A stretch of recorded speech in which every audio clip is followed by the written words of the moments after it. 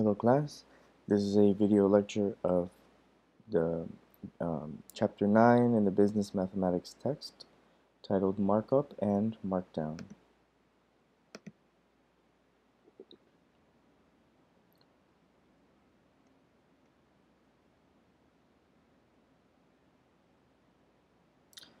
There's two learning outcomes in section 9-1. Find the cost, markup, or selling price when any two of the three are known.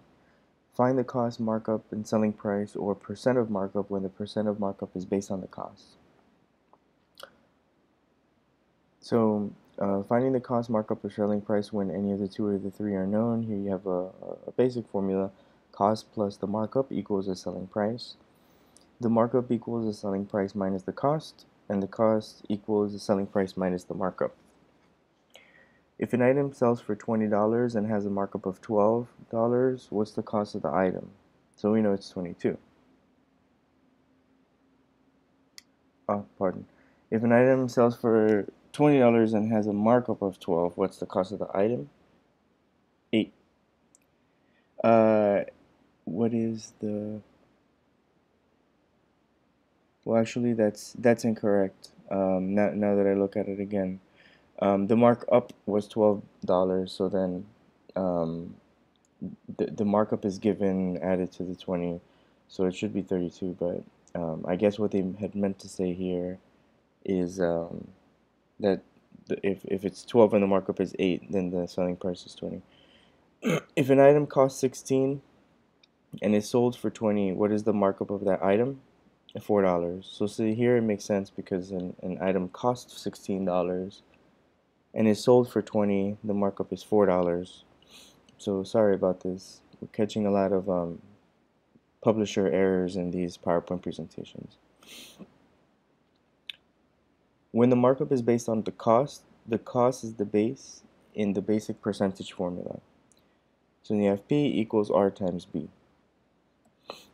A retailer can buy a shirt from a wholesaler at $10.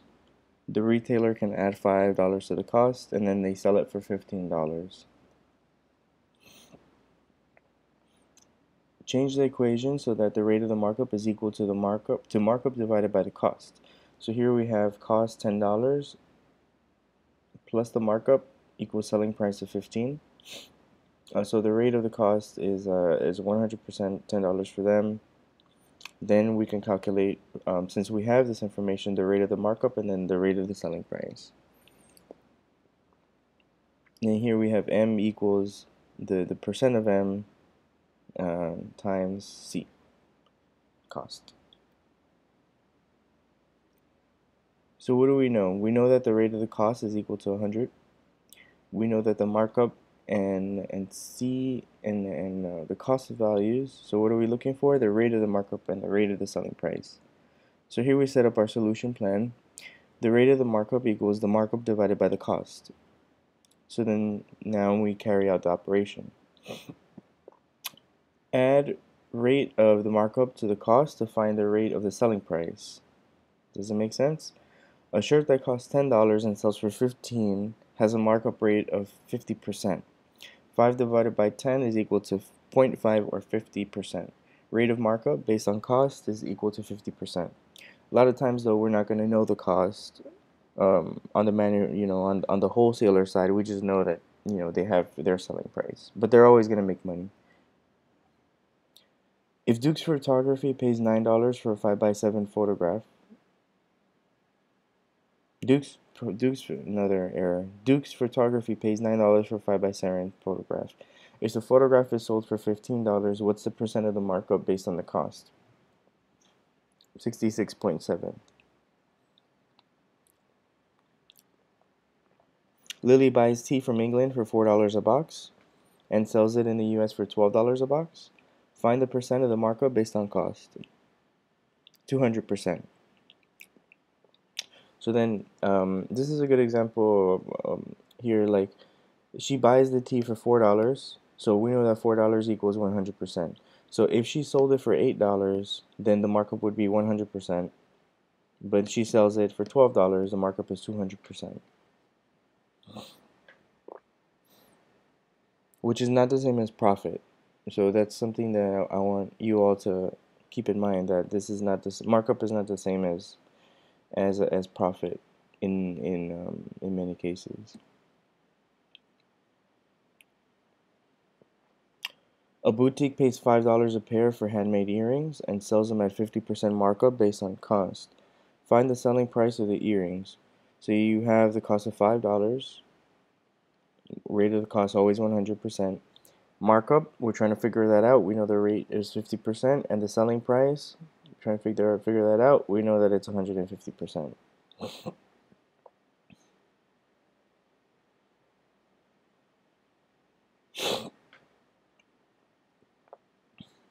The rate of the selling price is found by adding the rate of the cost, 100, to the rate of the markup. The selling price equals the rate of the selling price based on cost times cost. What is the selling price of a CD which costs the retailer $8 and is marked up 60% based on cost? And I'll give you a second to figure that out.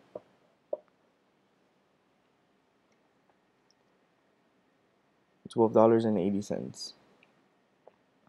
What is the selling price for a set of hairbrushes that cost the salon $12 and is marked up 150% based on cost? So remember, if the cost is this, they add another 12 to it. That's a 100% markup, and then half of 12 is 6. 100 plus 50 is going to give us 150%, so 30.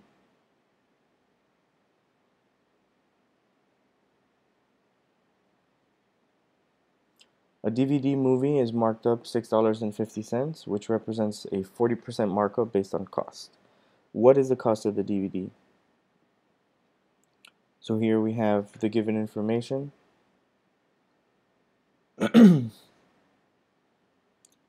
Cost we're trying to figure out, we know it's 100%. The markup is $6.50, 40%, and we're trying to figure out the selling price, which is 140%. Cost equals the markup divided by the rate, the markup rate. So the cost equals $6.50 from here, markup, divided by 40% equals $6.50, which we know from the problem, over 0.4, which is 40% basically. The cost equals then $16.25. Find the cost of a box of ballpoint pens which has been marked up $4 and has a markup rate of 30%. We're trying to find the cost to them, and that's $13.33. As another example, find the cost of a pair of shoes that has been marked up $25 and has a markup rate of 50%. It's $50. A camera sells for $20. The markup rate is 50% of the cost. Find the cost of the camera and the markup. So something that'll help maybe to not get tangled between the verbiage is just to remember that the cost is the cost of the retailer, not the cost to you. Okay, and selling price is what you pay. So then, as long as you can keep that in mind, that this is not a cost for you, that this is a cost of the wholesaler or the retailer, and then you pay the selling price. All right. Camera sells for $20. The markup rate is 50% of the cost. Find the cost of the camera and the markup. We're trying to find out the cost and the markup. We know the selling price is 20%, which is 150%.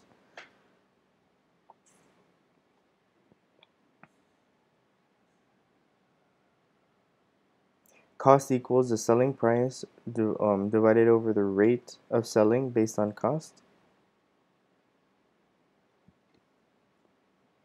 So the cost is $20 over 150%.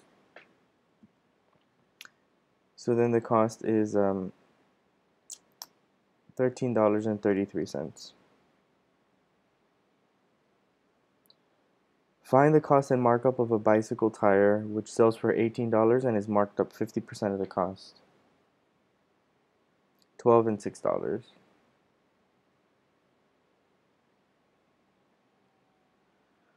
Find the cost of markup. I don't know if I like that as an example. Find the cost and markup. Oh, the cost is that, and then the markup is that. Find the cost and markup of a moisturizing cream which sells for $30 and is marked up 150% of the cost. So then the answer, the cost is $12, and then the markup is 18. Section 9-2, learning outcomes. Find the cost, markup, selling price, or percent of markup when the percent of markup is based on the selling price. Compare the markup based on cost with the markup based on the selling price. In the previous section, the markup based on cost, the rate of cost was always 100%, but in this section, the markup based on selling price, the markup base is based on selling price, another typo. The rate of selling price is always 100%. So for instance, a calculator costs $5 and sells for 10. Find the rate of the markup based on the selling price. So we know that the cost is 5, the selling price is 10, so obviously the markup is $5. We know that because this is an easy problem. The markup amount is the difference between the selling price and the cost. Divide the markup by the selling price and get the difference, and then multiply it by 100% to get the rate of the markup. Find the amount of markup and the percent of markup based on selling price for the following items. A dog collar which costs $4 and sells for 10. We know the markup is 6. A notebook which costs us $1.25 and sells for $2, we know has a markup of 75 cents. Subtract the percent of markup from 100% to obtain the rate of cost. Divide the markup by the rate of markup based on selling price. So find cost and selling price if a handbag is marked up $5 with a 20% markup rate based on selling price. So here we're trying to find the cost and the selling price.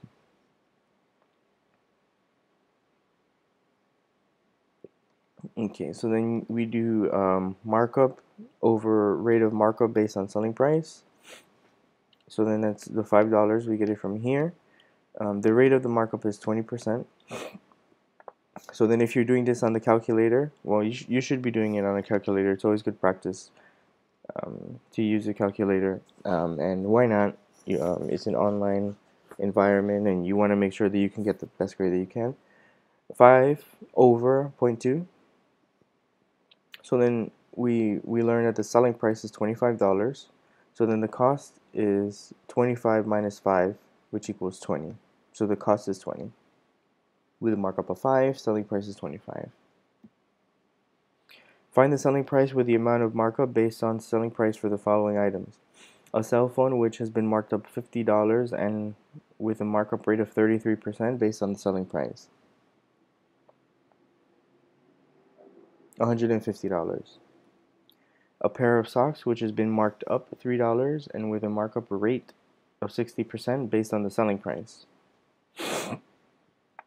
It's $5. Subtract the rate of markup from 100% to determine the rate of cost. So you have the selling price equals the cost divided by the rate of cost based on the selling price.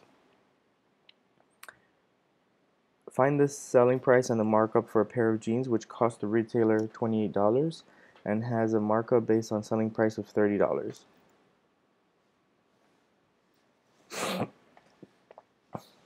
So here we know we have the selling price, which is the cost divided by the rate of cost based on the selling price.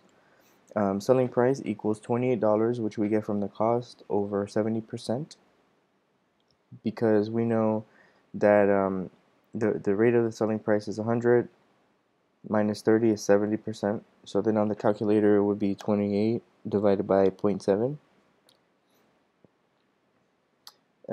So then we get the selling price of $40, and then selling price we put it here, and then you can determine the markup, which is simply the selling price of the product minus the cost, and then we can determine that the markup is $12. It'd be very useful to create this chart when you're doing your homework assignments and your quiz also. so you can visualize how you're going to solve the problem. Find the selling price with the amount of markup based on the selling price for the following items. A handheld calculator that costs the retailer $2 and is marked up 60%.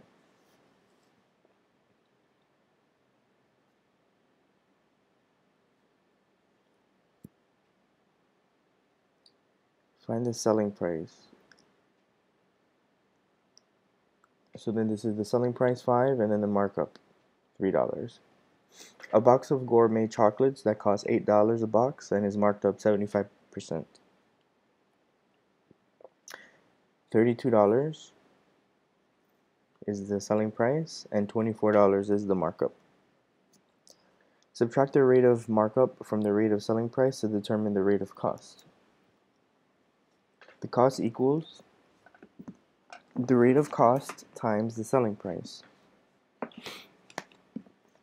So here we know we have the selling price, for example, of $3, the retail markup 25%, and then the rate of the selling price is 100%. You find the cost. So then 100% minus 25 equals 75. So we know that the cost here is going to be 75%. So then the cost equals $3 times 75%, or a 0.75, which equals $2.25. So then that's the cost. And then the markup equals the selling price minus the cost, which equals $3 minus $2.25, and that is 75 cents, and that's the amount of the markup. Find the markup based on the cost and the markup based on selling of a computer that costs $1,500 and sells for $2,000. So here we set up our table. We have the cost, we have the markup, and we have the selling price. Percent of markup based on cost is 33.3%. The percent of the markup based on selling price is 25%. What accounts for the difference? Converting a markup based on selling price to a markup based on cost. The markup rate on cost is equal to the markup rate based on selling price divided by 100% minus the markup rate on selling price.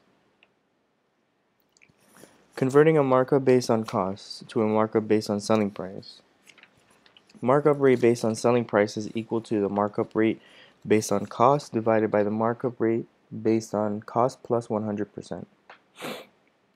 Learning outcomes for section 9-3.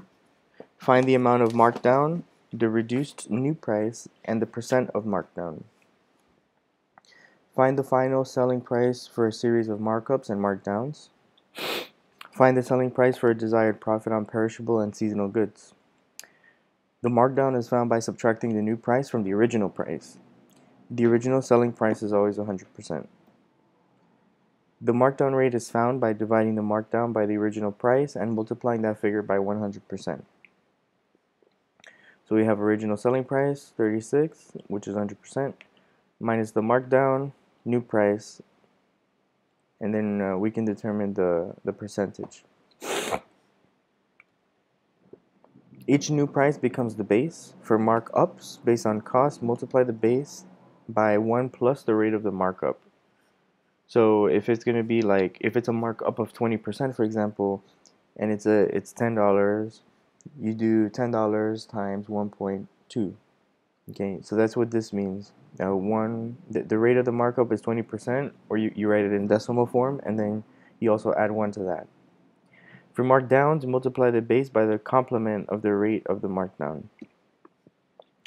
As an example, find the final price for an item that cost $18, was marked up by 20%, and then was marked down 33%, and was subsequently marked up 10%, and finally marked down by 50% for clearance. So here you're going up and down.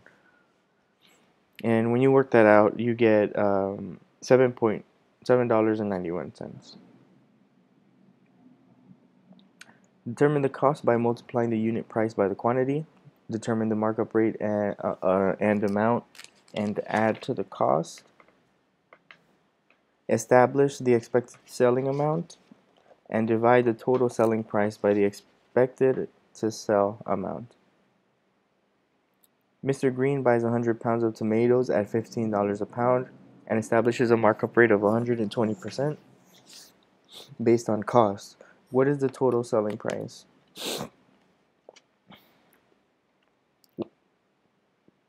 So here we have the selling price equals the cost times 100% times 15% equals 15 plus the markup, C, or which is the cost, or $15 times 120%, which equals 18, or total selling price equals $15 plus 18, which equals 33. So he expects to sell 90%. How many pounds is he expecting to sell? 100 pounds times 90%, or 0.9, equals the amount that he's expected to sell, or 90 pounds. Divide the total selling price by the expected to sell number. So you got $33 divided by 90 equals the selling price, which is 37 cents a pound. And this concludes the video lecture for chapter 9. If you haven't done so, chapter 9 actually does a very good job of explaining how each problem is solved, and provides like a really good detailed account with multiple real life examples. If the presentation didn't give you sufficient details, or you feel like it didn't help you enough, the book and this particular chapter I really like because it does do a good job of going in depth. Nonetheless, if you have any questions about chapter 9, as always, please feel free to contact me. Keep the emails coming. It's good to know that you have a question, and that I'm able to clarify any doubts that you may have, so you can make sure to get a good grade on the homework and on the quizzes. Thanks, and have a great day.